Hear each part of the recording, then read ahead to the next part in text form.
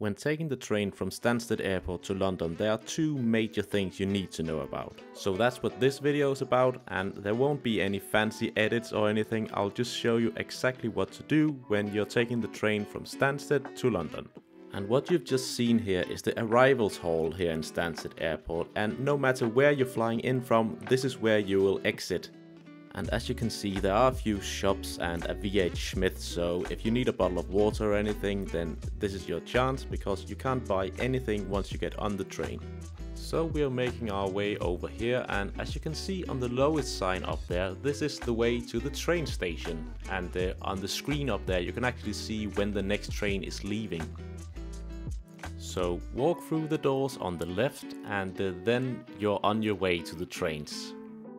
So let's talk a bit about one of the main things you need to do before you fly to Stansted Airport, and that is buying your ticket in advance. Of course, you can buy your ticket at the station and in the ticket booth, but there will be lines, especially if you're arriving in the weekends or on a busy day. But more importantly, you can actually save quite a lot of money. I think it's 54% on the tickets if you book in advance. So what I would recommend you to do is that as soon as you've booked your flights to Stansted Airport, then you head over to stanstedexpress.com. You put in your travel dates. Here I'm going as 2 adults and I want a return ticket, and get prices and book.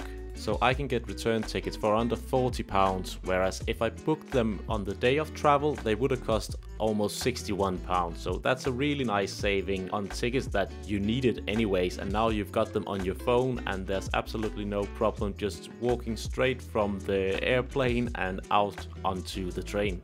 So after walking for around a minute, you can see this massive sign that says trains, and yeah, we are going to the right here. And while we are walking down the last part of the route here, let's talk a bit about the stations that the Stansted Express are actually stopping at. The journey from Stansted Airport to Liverpool Street Station, which is the last stop, will take you around 48 minutes, and most tourists are gonna take the train all the way to Liverpool Street. But I just want to say that for some it's actually better to get off at Tottenham Hale Station. Because at Tottenham Hale you can transfer to the tube, the metro in London, and you can take the Victoria line down to King's Cross St Pancras, and that'll only take you 11 minutes. So if you're staying near King's Cross, then that would make sense. And if you haven't found a place to stay in London, then check out my other video where I'm showing my 4 favorite areas to stay. On this trip I actually stayed in a really nice hotel which is in walking distance from Liverpool Street Station, so if you want to check that out, there'll be a link in the description. But like I said, most people are probably gonna take the train all the way to Liverpool Street Station, because from there you've got, I think, 4 different tube lines, so no matter where you're going in London, you can get there quite easily. So we reached the train station here in Stansted Airport, and sometimes you need to show your ticket to an inspector, but sometimes you can just walk on. And coming up is the second very important thing you need to know. Because as you can see here on your left, there is a train waiting, and if you were in a hurry and you just ran down, you just seen that there's a train leaving very soon, you might be tempted to jump in that train, but then you would end up in Norwich, and trust me, nobody wants to go to Norwich. The good news is that there will always be staff on hand, and you can always check the screens, and as you can see here on the side of the train, it says where it's going, so just keep calm.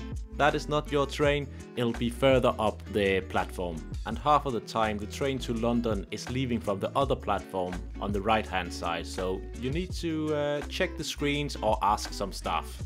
And once you get to Liverpool Street Station, you will need your ticket again to get out of the barriers, and it's simply scanning the QR code and walking through.